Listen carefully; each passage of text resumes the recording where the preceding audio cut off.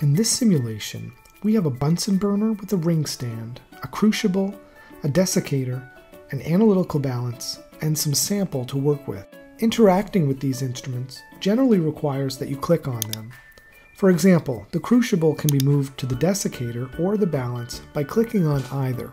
As usual, you can turn on the balance by clicking the knob, and tear the balance by clicking on the tear button. Your sample can be dispensed to the crucible by clicking it. The Bunsen burner can be turned on by clicking anywhere near the tip of the nozzle. Once lit, you can adjust the amounts of propane and air to achieve the desired flame height and color.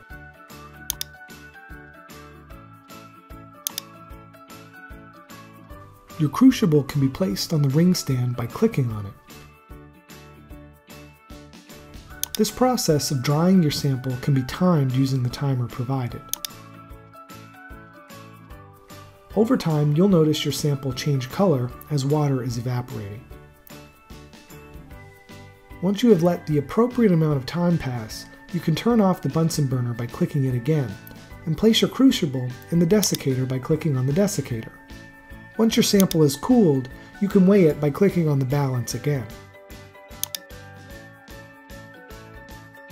This process may be repeated as many times as you wish by clicking on the Restart button at the bottom left of your screen. In Part B, we have the sample from Part A, an analytical balance, a weighing boat and filter paper, a 250 milliliter beaker on a stir plate, a graduated cylinder and watch glass, and a Buckner funnel and flask. We also have hydrochloric acid, magnesium, and water on the shelf to use. Your sample can be added to your beaker by clicking on it. You can add water to your sample in the beaker by clicking the deionized water bottle and selecting a volume using your up and down arrow keys.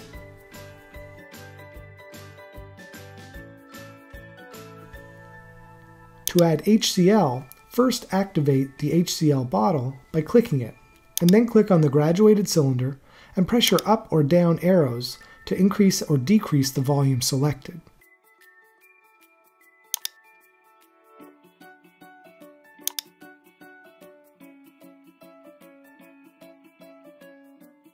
Next, add the required amount of magnesium by clicking on the bottle and choosing the appropriate amounts in the dialog.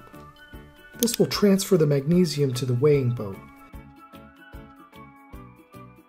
Click the weighing boat to transfer the magnesium to your beaker. Then turn on the stirring rod by clicking the button on the hot plate. At this point, you can add a watch glass to cover the beaker. Once the solution turns white and your sample turns a copper color, you can then add the appropriate amount of hydrochloric acid to your beaker in the same manner as before.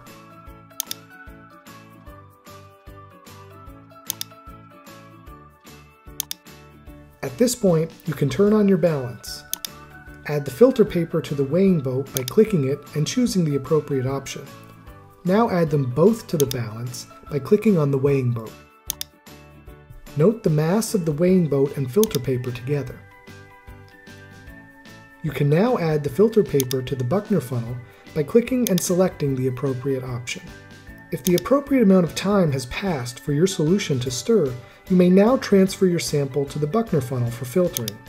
If enough time hasn't passed yet, you'll be notified when you try to transfer your sample. Once you transfer your sample to the Buckner funnel and start the filtration process, it will take 3 minutes to complete. When the 3 minutes is up, as shown on your timer, you can click on your filter paper and move it, with your sample, over to the weighing boat. Now you can record your mass. If at any time you need further instructions, please consult the Help button at the bottom right.